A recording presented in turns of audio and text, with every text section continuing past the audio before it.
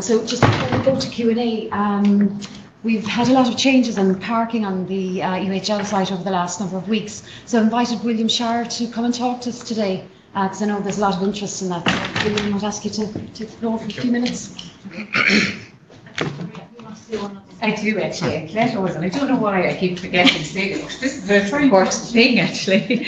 So when I spoke about the building momentum agreement and the fact that we all signed up to that, and one of the, I suppose, outputs of that was about a 1%, pay increase across the public sector, and then there's lots of other bargaining sectoral units that are in place as well. So that 1%. Is, as we speak, currently being, backloaded onto people's pay scales. So we've got notification from nationally, it's done through the SAP Centre of Excellence nationally, that will be paid to us the end of October, November time. So depending on what pay cycle you fit into, you can expect that. So that will be backdated to February 22 as well, which is very welcome. So all those arrears will be front loaded on your pay slips. So something to look forward to for Christmas perhaps, yeah. Thanks, Claire, for that. Thanks. Thank you. Good afternoon, everybody. As Elaine has said, I'm here today to just discuss a little bit about the parking changes here at UHL site. Believe it or believe it not, UHL had the capacity and still has the capacity for 1,400 car park spaces. They're spread over a number of different sites. We have 2 off-site locations serviced by our park and ride service daily, which is now operating from 7 a.m. to 9 p.m. at night. So this includes and facilitates a significant, if not all, of our cohort of clinical employees who work from 8 to 8. The remaining of our spaces are broken down into free spaces of just under 800 and a little over 400 then, which are in car park 1, 2 and 3 for our patients and relatives who we would wish to keep that for. The challenges around obviously parking and what we've heard and examined over the last number of months was the specific time that people are spending in the morning time, obviously sitting in their car sometimes waiting for a space or exchanging a space with night duty folk. This has been alleviated, and one of the main feedbacks from people that utilise the bus service is now that they get to spend an extra hour at home, either in bed or with their families or getting the kids ready for school, and this is very valuable, and when it comes to engagement, nothing could be more than spending more time at home with your family. Also, the stress of having, to orchestrate getting a particular space or getting close to is now alleviated by that. We also increased our car parking space for our disability patients and staff by 40%. And we relocated those particular disability spaces to the underground because of our inclement weather. It is obviously safer for people to have a drier location to access and egress the hospital. They're also quite close to the elevators, and this is also of benefit. In the coming weeks, we will have a new digital carpooling system, and people have said that this in the past has been abused by people, sneaking in and parking there. As I say, it's a digital system. This is monitored by both TV and camera, but also by how you swipe your badge. So it is a barrier-based system that you will have to swipe your badge, 2 different badges, even though some people might have 2 badges, but it does mean that you will have to have 2 different badges registered, so 2 different people will have to be in the vehicle.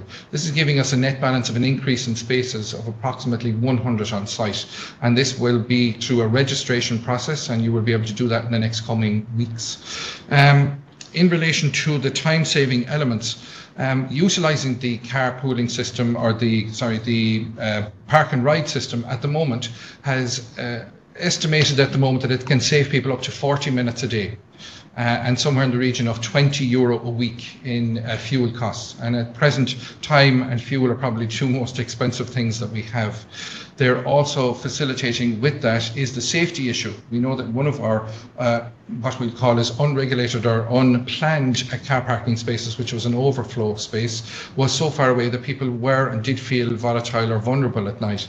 And now that has been eliminated because the bus will pick you up outside the hospital gate, outside the hospital main entrance, and drop you at a location in either of the 2 particular sites. So that's also a benefit to other people. Again, parking is specific, and we cannot and probably will not be able to deem a car park space for every single person every single time they come to the site. But the executive team and management team for OSD and others are working really diligently to provide the best possible service for the staff.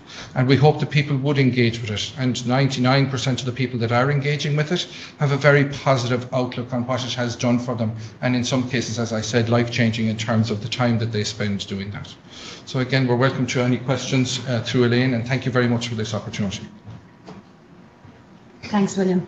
Might invite the speakers then to just take a seat, and we'll go to Q&A. So I've got a couple of questions that have come in online, but does anybody in the room want to start with some questions?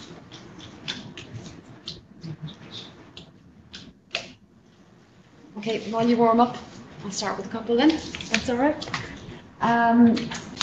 So the first question we have in is, can clinics with COVID-19 boosters be set up on hospital sites along with the flu vaccine clinic?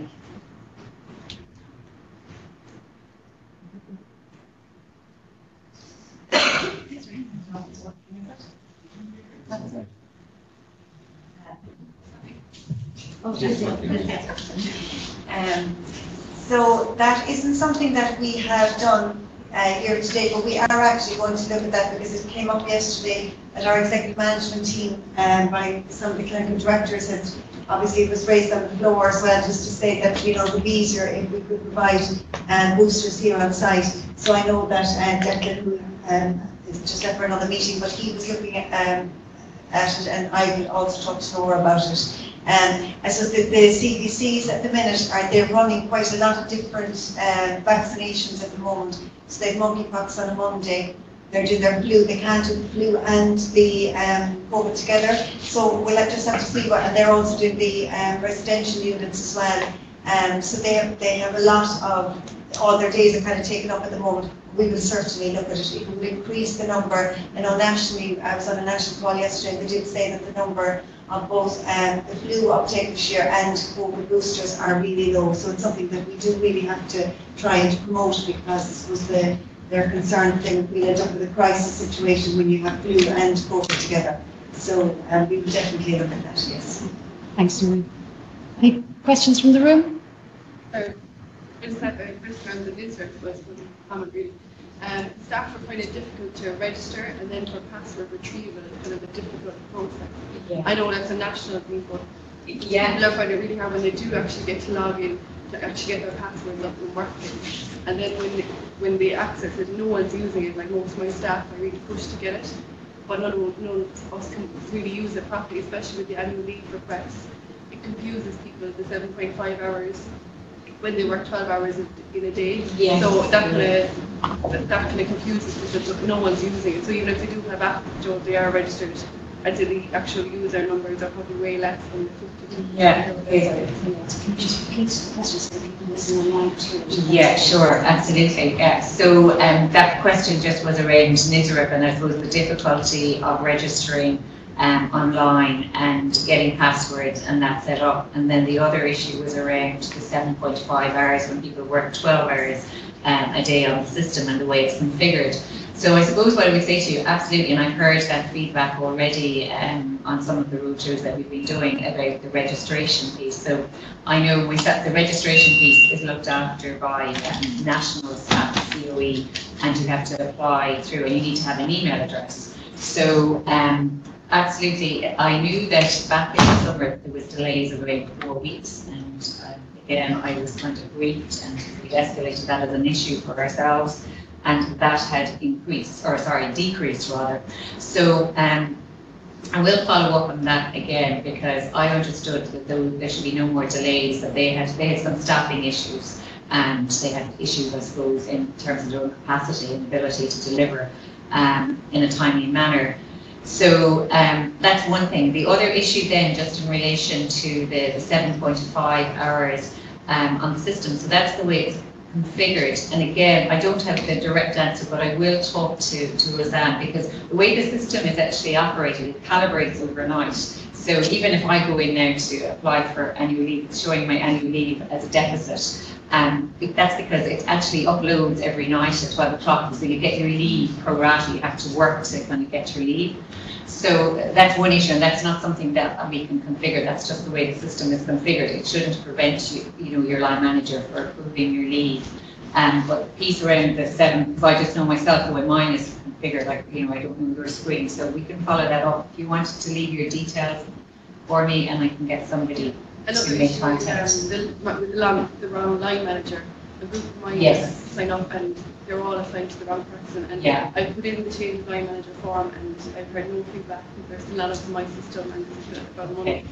Yeah, and that's a real, I've heard, that's a real issue as well. So I suppose some of these issues are legacy issues, and I suppose while NiSRP came into town, perhaps the system configuration wasn't, there's lots of legacy issues in terms of how the system was configured, and that, I suppose, lots of issues going back to when we used to have PPARs in place and so on. So it's the transition over to the new system. But again, if you give me your details, and we can look and try and follow up for you directly. We have another question in the room?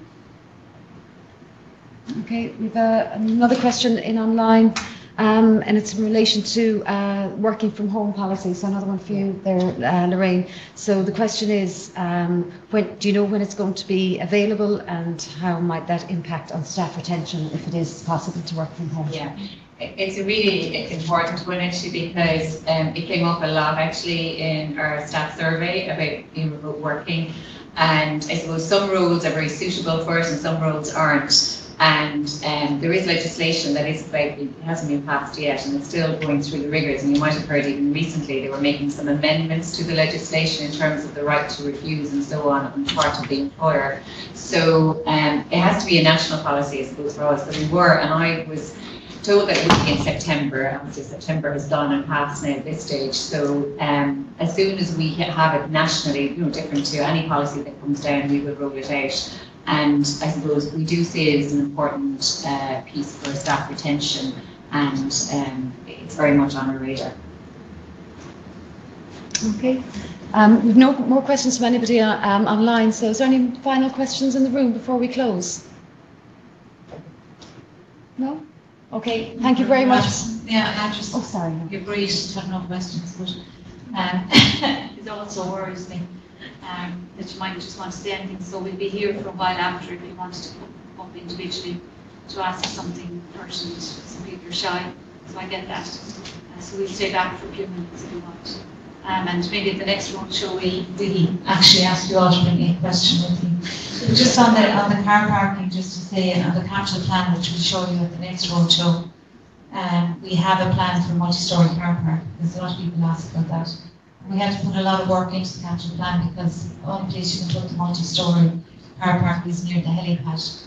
And so we have to build a multi-storey car park that has a slant, so we don't interrupt the flight path, which would be really important for our STEMIs. But it is in the capital plan, and it will be something we will look at. In the meantime, we're trying everything we can, and thanks to you for all the buses. People who take the bus say it's working, but we do know we have trouble.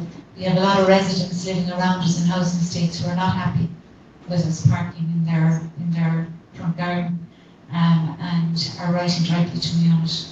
So we just have to be careful around that, because we had that before and cars got damaged, and we don't want that for staff either. So people get a bit irate, so just be careful of that. Thank you everybody for your attention and attendance this afternoon. Thank you. Thank you.